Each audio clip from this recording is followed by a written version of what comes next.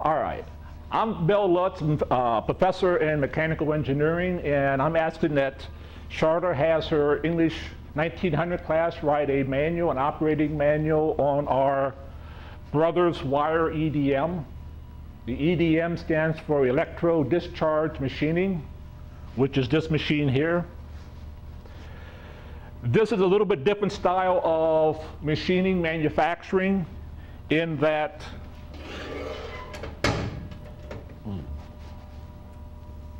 the majority of the machining is done or cut with a wire.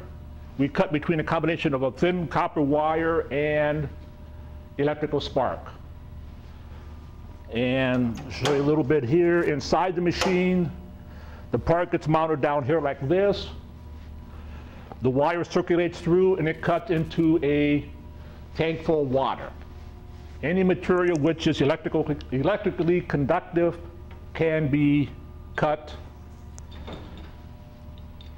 Here's an example of a part that we did on this machine, and it kind of shows you why we do this, because we get a very fine pattern. We don't have the cutter width to worry about, so we get a very fine pattern, a lot better detail with the machine. The one drawback of it is the slowness of operation.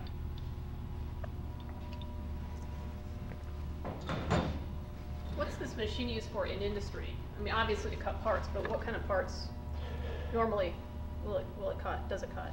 It will cut basically, I mean, any type of part for any type of industry.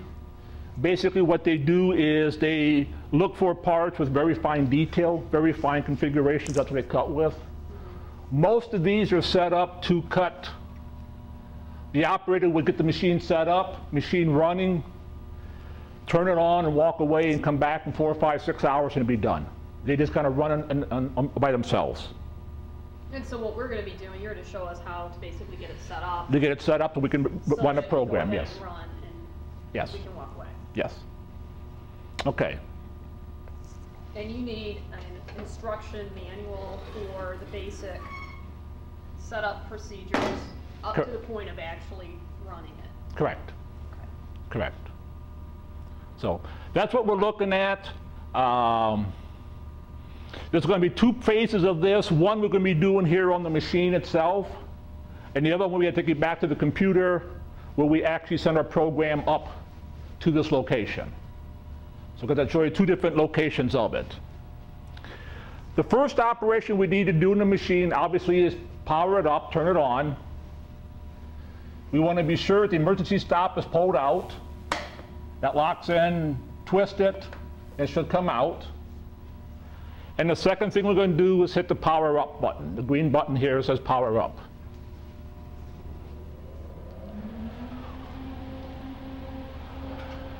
You wait, and then it comes up to a screen such as this.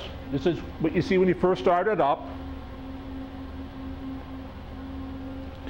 And again, here is the main keypad for the machine. There's a lot of keys, but we're going to be using very few of them. So we'll kind of show you which ones they are.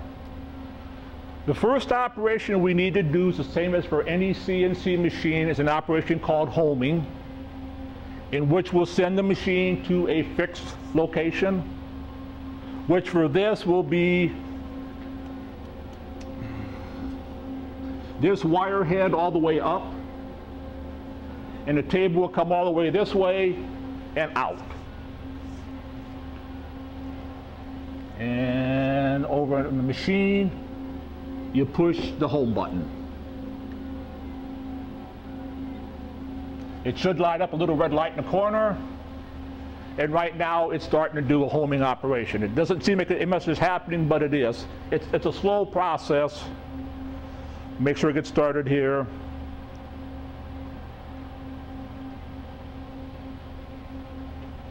You can see now it's starting to move. See the nozzle starting to come up to this corner up here. This is the home position. So right now it's still going through a homing cycle.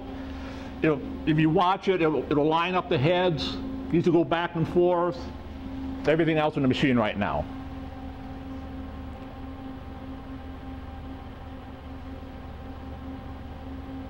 And this process will continue. We'll know when it's done because that light will go out. When that red light goes out, then the homing cycle is done.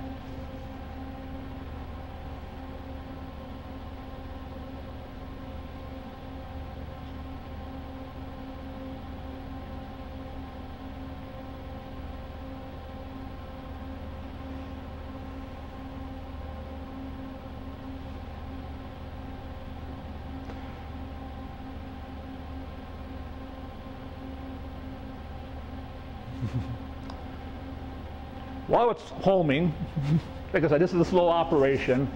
This is the upper wire head. This is the lower wire head, wire circling through here. Here's the part we're going to cut. They refer to this as the water tank. And obviously there's the door in the front that closes up and secures it the whole bit.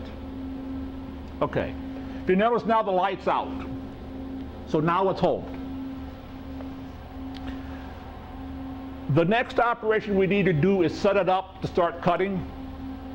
What this involves is we'll bring the lower head from where it's at here over close to the part. So on the machine, the manual light should be on, and the jog light should be on, and the XY axis light should be on. We should have 3 lights on right now. If not, just push and they'll come on. This pad here would do my jogging for me. The X direction will be right and left as you face it, and the Y will be in and out. So right now I'm going to hit the X button. If you notice it's moving over.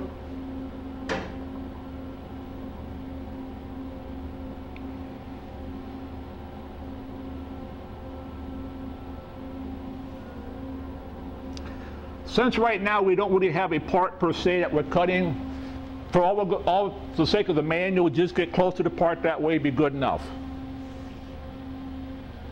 The last operation over here on setup is we need to bring this upper head down as close as possible down here. To do that again, the manual light will be on, the jog light will be on, and when you hit the Z axis. And notice here is plus Z minus Z, and it's coming down to the Z.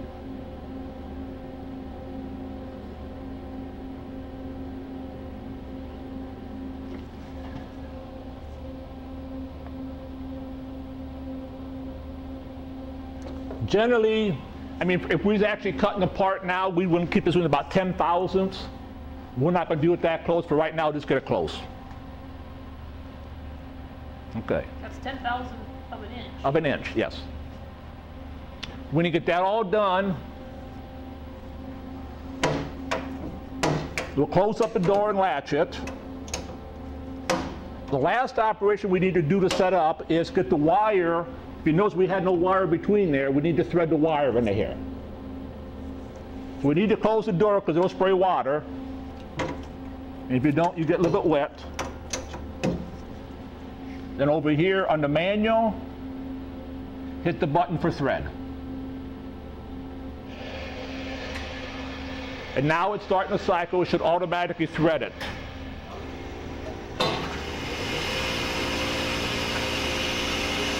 It's right now pushing the wire from up here all the way through from the upper head to the lower head.